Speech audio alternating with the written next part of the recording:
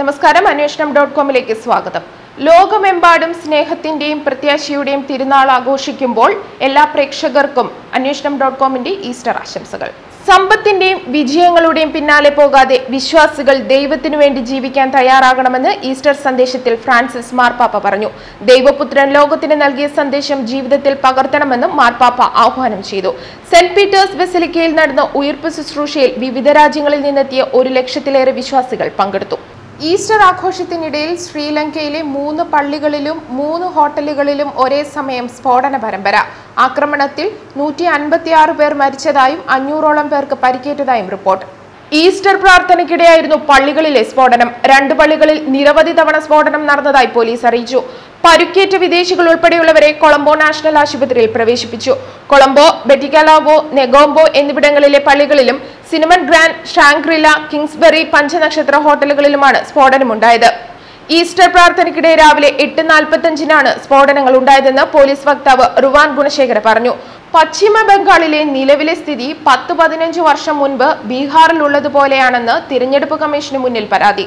പശ്ചിമ ബംഗാളിലെ ജനങ്ങൾക്ക് പോലീസിൽ വിശ്വാസം നഷ്ടപ്പെട്ടിരിക്കുന്നു. ബീഹാറിലെ പഴയ തിരഞ്ഞെടുപ്പ് കാലത്തെ സ്ഥിതിയാണ് ബംഗാളിൽ. ബീഹാറിലെ ജനങ്ങൾക്ക് മാറാൻ കഴിഞ്ഞെങ്കിൽ എന്തുകൊണ്ട് ബംഗാളിലെ ജനങ്ങൾക്ക് മാറാനാകുന്നില്ലെന്നും സംസ്ഥാനത്തെ പ്രത്യേക തെരഞ്ഞെടുപ്പ് നിരീക്ഷകൻ അജയ് വി നായിക് ചോദിച്ചു. അക്കാലത്ത് ബീഹാറിലെ ബൂത്തുകളിൽ കേന്ദ്രസേനയെ ശക്തമായി വിന്യസിക്കേണ്ടിയിരുന്നു. ബംഗാളിലെ എല്ലാ ബൂത്തുകളിലും ഇപ്പോൾ കേന്ദ്രസേനയെ ആവശ്യപ്പെട്ടിരിക്കുന്നു. സംസ്ഥാന പോലീസിൽ ജനങ്ങൾക്ക് വിശ്വാസം നഷ്ടപ്പെട്ടതാണ് കാരണമെന്നും പ്രത്യേക തെരഞ്ഞെടുപ്പ് നിരീക്ഷകൻ മാധ്യമങ്ങളോട് പറഞ്ഞു. പാക് സൈന്യത്തിന്റെ പിടിയിൽ നിന്നും മോചിതനായി ഇന്ത്യയിലെത്തിയ വിംഗ് കമാൻഡർ അഭിനന്ദൻ വർധമാന് സ്ഥലം മാറ്റം. കശ്മീരിലെ സുരക്ഷാ കാരണങ്ങൾ ചൂണ്ടിക്കാട്ടി പടിഞ്ഞാറൻ മേഖലയിലെ എയർബേസിലേക്കാണ് അഭിനന്ദനെ സ്ഥലം മാറ്റിയതെന്ന് വാർത്താ ഏജൻസി റിപ്പോർട്ട് ചെയ്തു. നിലവിൽ ശ്രീനഗറിലാണ് അഭിനന്ദൻ ഉള്ളത്. MiG-21 വിമാനം ഉപയോഗിച്ച് F-16 വിമാനം തകർത്ത ഏക പൈലറ്റാണ് അഭിനന്ദൻ വർധമാൻ അധികം വൈകാതെ യുദ്ധവിമാനങ്ങൾ പറത്തിയേക്കുമെന്ന റിപ്പോർട്ടിന് പിന്നാലെയാണ് സ്ഥലം മാറ്റം. കെ സുരേന്ദ്രൻ കേവലം പത്തനംതിട്ട മണ്ഡലത്തിലെ മാത്രം സ്ഥാനാർത്ഥിയല്ലെന്നും ലോകമെമ്പാടുമുള്ള വിശ്വാസികൾക്ക് വേണ്ടിയാണ് പോരാടുന്നതെന്നും BJP ദേശീയ അധ്യക്ഷൻ അമിത്ഷാ. കേരളത്തിലെ കമ്മ്യൂണിസ്റ്റ് സർക്കാരിന്റെ ക്രൂരതകൾ ജനത്തിന് സഹിക്കാനാവുന്നതിനും അപ്പുറമായിരിക്കുന്നു. പത്തനംതിട്ടയിലെ വിജയം ഈ ഭരണത്തിന്റെ അന്ത്യം കുറിക്കുന്നതിന് തുടക്കമിടുമെന്നും അമിത്ഷാ പറഞ്ഞു.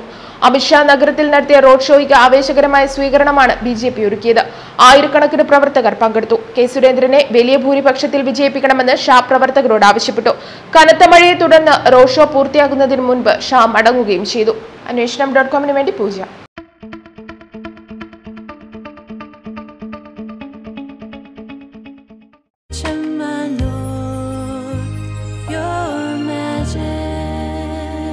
Trusted tradition of 155 years. Chemanur International Jewelers.